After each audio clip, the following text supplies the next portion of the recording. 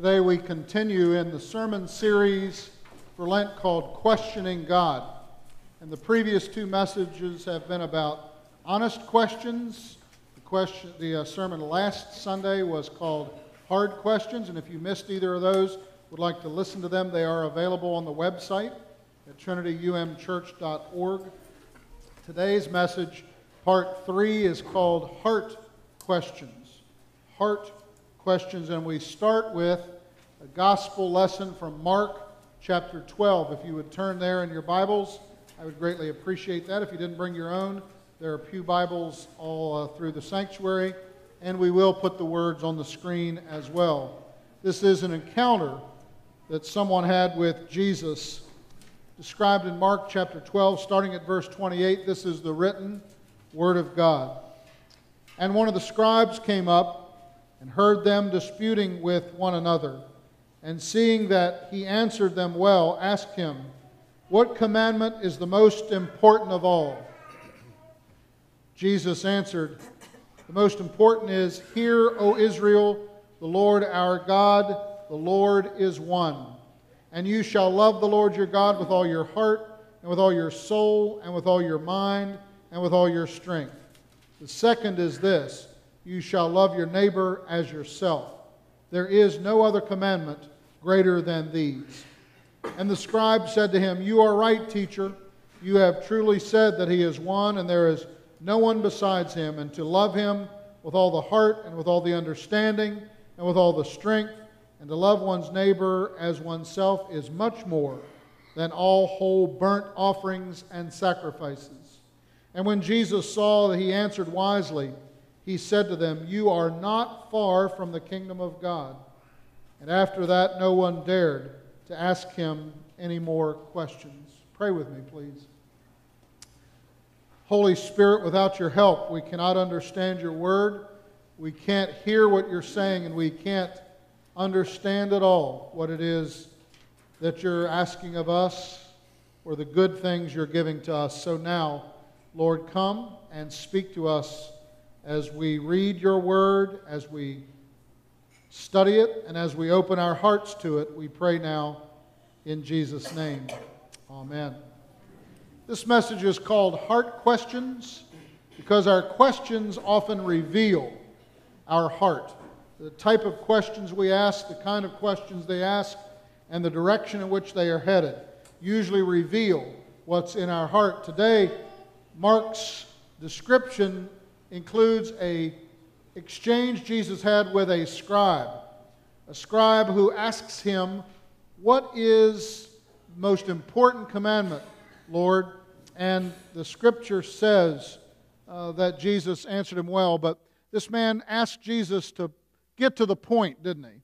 What's the point of it all, Jesus? What's the most important part of that? His question shows that he wants Jesus to lead him somewhere.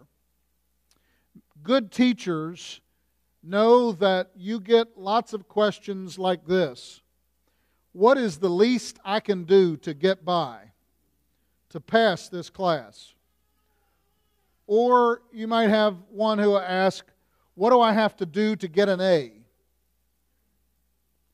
There are other students you know about who aren't just there for a grade or aren't just there to pass, but who really want to grasp the material.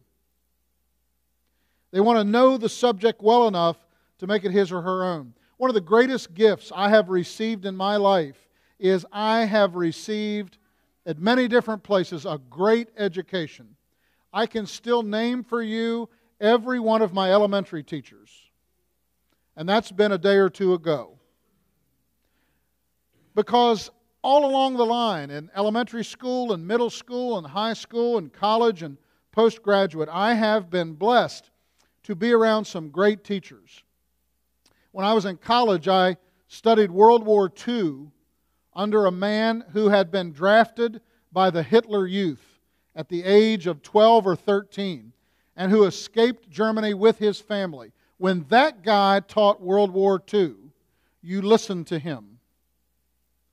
There were things that I learned from him that you can't learn in a book. The other thing I had were great teachers who taught not just facts and dates and figures and data. But I had teachers who taught me how to think and how to live my life so that as things changed after I left school, that I would be able to learn on my own and to learn in a world after school.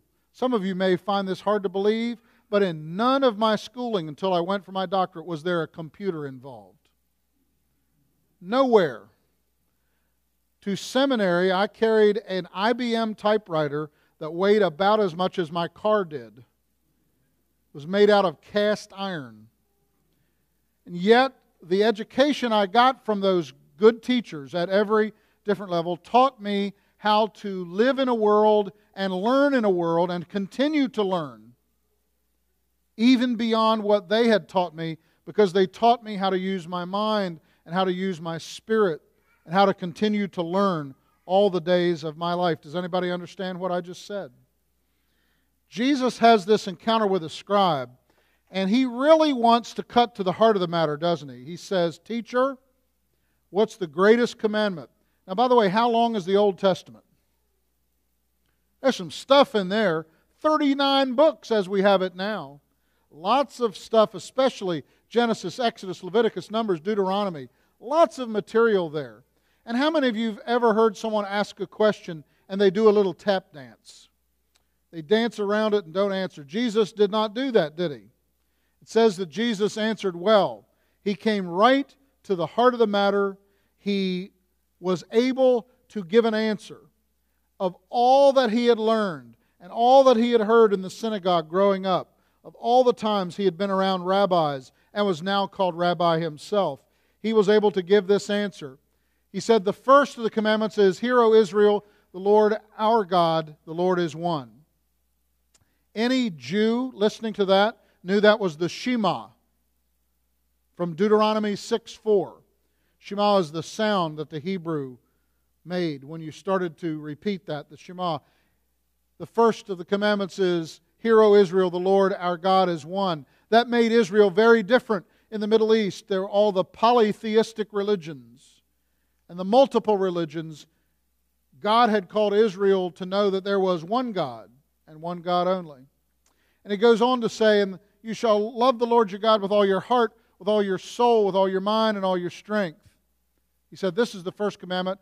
And then the second one he said, he quoted Leviticus 19. And there's a section that ends by saying, "You shall love your neighbor as yourself." And Jesus, having grasped the material well enough, knew to go to these two disparate points and to bring them together to give us what would be the heart of the New Testament, isn't it? Isn't that what we still memorize? Love the Lord your God with all your heart, mind, soul, strength, and love your neighbor as yourself. We still to this day understand that that is the heart of the gospel, isn't it? Love God and love neighbor. We can shorten it to that even. Love God and love neighbor. That is the heart of the gospel of Jesus Christ. And he saw it in the Old Testament, knew it well enough, had mastered it well enough that he could answer without a tap dance. You ever heard anybody give an answer to where they're just going homina, homina, homina and never answer the question? Give lots of words, lots of material. Jesus didn't do that, did he? He knew exactly what to quote, where to point to. He knew the material, and he had mastered it well. The scribe hears Jesus say this, and the scribe affirms what Jesus has said. He said, "Well said, teacher. You've spoken the truth. There is one God, no other but He.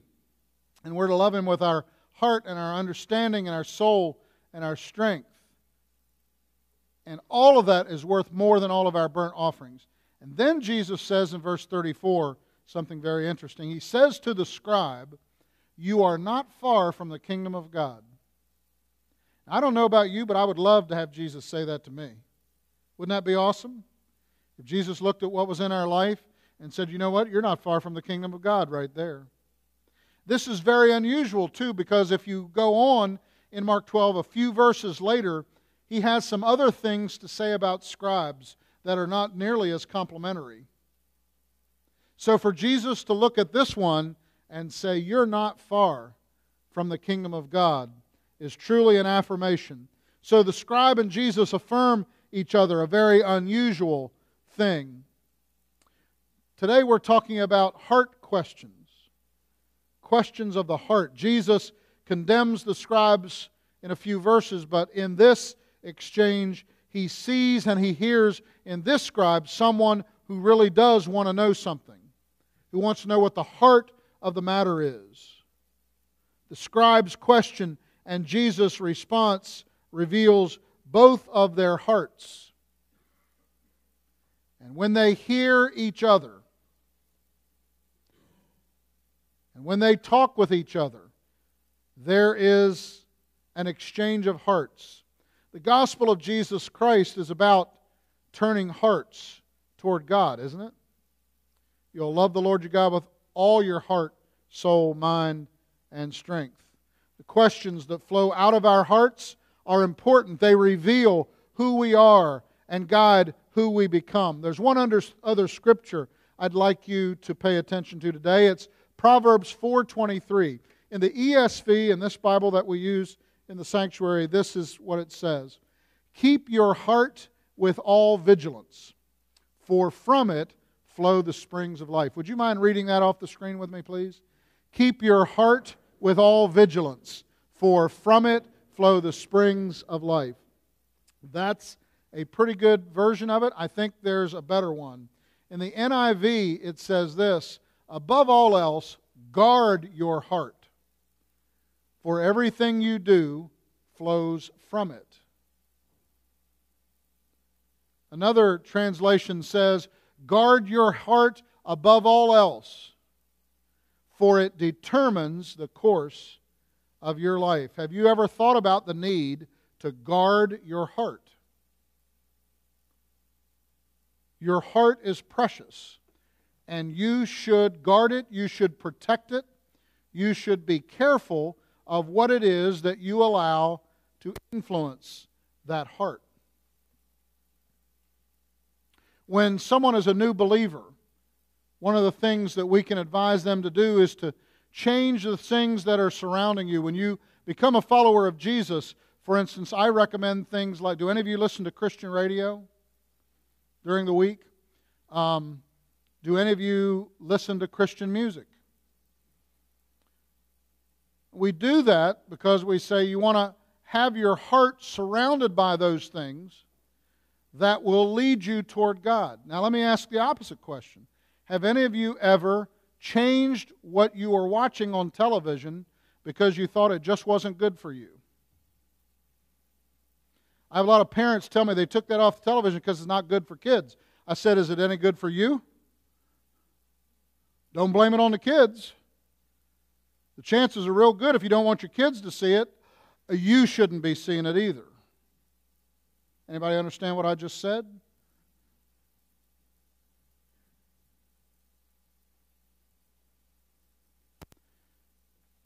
Those of you who are married,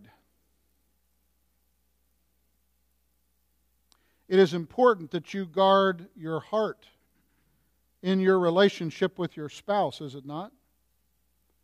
Because you and I can find our place in compromising situations, can't we? And sometimes it's the better part of wisdom to say, you know what, I need to remove myself from that situation. Somebody who's flirting at work. When we moved to southern Maryland, yeah, I guess I can do this, especially since we're live on the internet now, I always stop and think. There it is. When we moved to southern Maryland, someone who had known me as a teenager wanted to know if I would like to get together.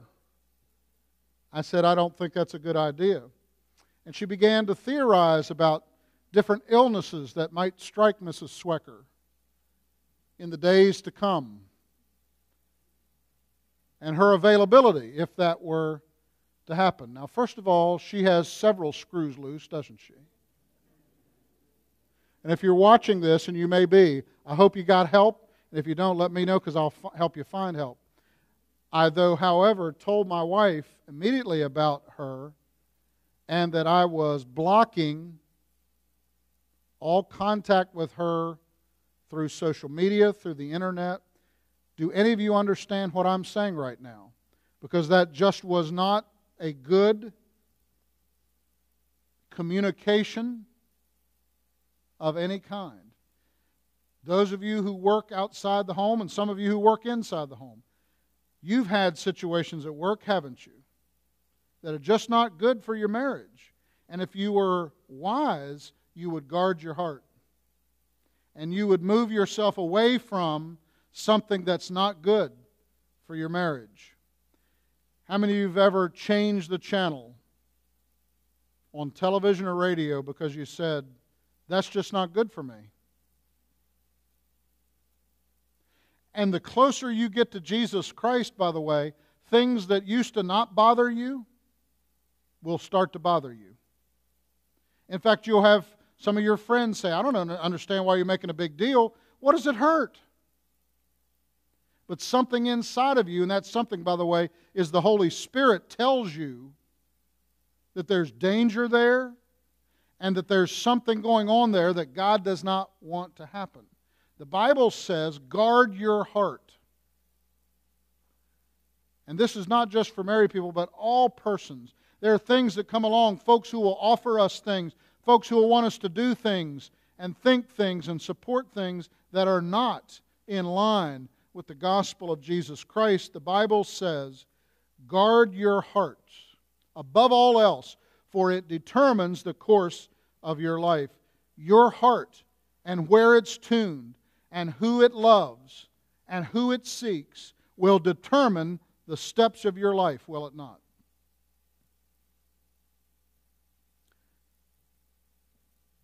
Those of you who've been married longer than 30 minutes, have you ever been unhappy with your spouse?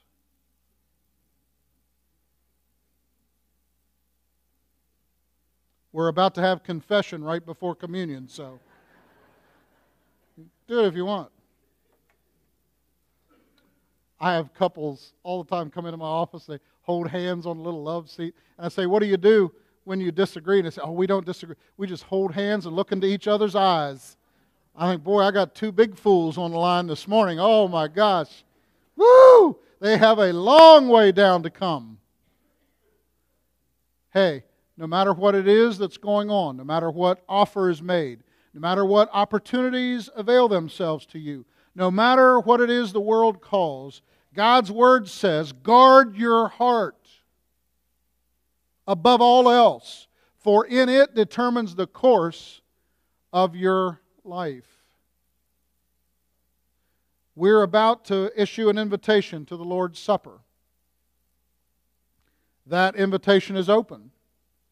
It's open to everyone here. And one of the things we hope you'll do is to open your heart to Christ. You don't have to be a member of the church.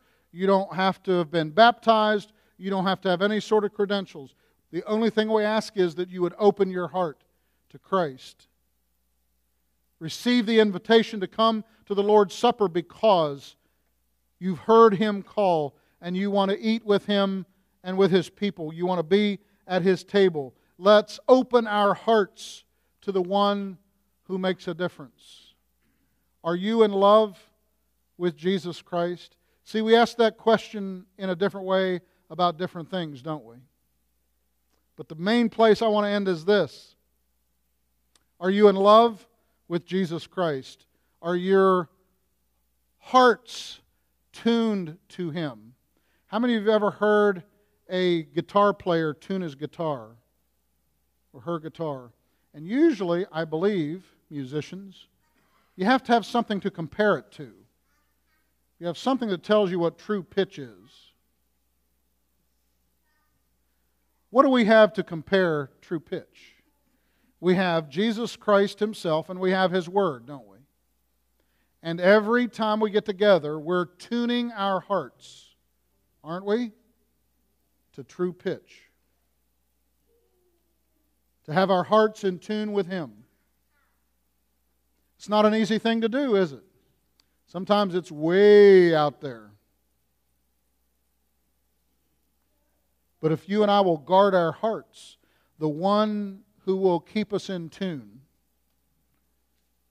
will meet us there and will help us with that. Pray with me if you would, please. Lord, thank you for helping to tune our hearts to you. Lord, if there'd be anybody listening to this morning who wants to start a relationship with you, God, wants to be in tune with you, let this be the day of salvation. Let this be the day that we start walking with you and turn our hearts over to you. Unlock that lock on it and let you in. Let you be the one, Lord, who directs our hearts. Help us to guard them jealously and above all else, so that we might remain in love with you and love our neighbor all the days of our lives, we pray in the name of the Father, and of the Son, and of the Holy Spirit. Amen.